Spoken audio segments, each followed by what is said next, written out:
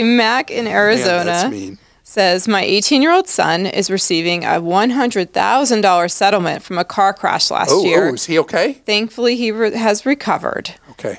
He will graduate from high school next month and is not planning to attend college. He is a painter at an auto body shop and likely will pursue a career in that.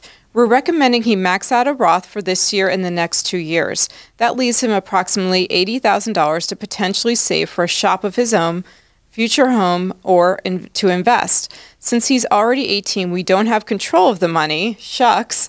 But we want to encourage him to be smart with it. He wants to make good choices with it as well. If this were your son, what would you recommend? Okay. So, first of all, I'm so glad that he recovered fully from the accident. Second, you're on the right path with the Roth year after year after year, not just for a 3-year cycle. Your son should keep putting money into the Roth year after year, even though he may use part of this money for a down payment on a house, buy a shop, whatever, because the Roth gives you this great advantage. The money grows tax-free and is spent tax-free if held till retirement age.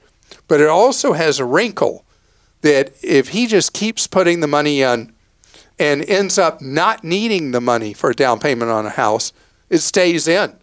If he doesn't need the money to buy a shop, it stays in.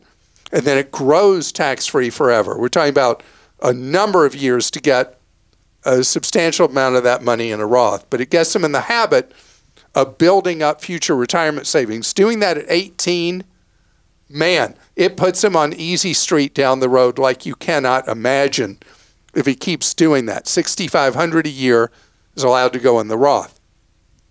If at some point, way before he's taken all of that $100,000, because we're talking about 14, 15 years to get it all in a Roth, he'll still have a lot of money in there that's not in the Roth that he can then use for a down payment on a house.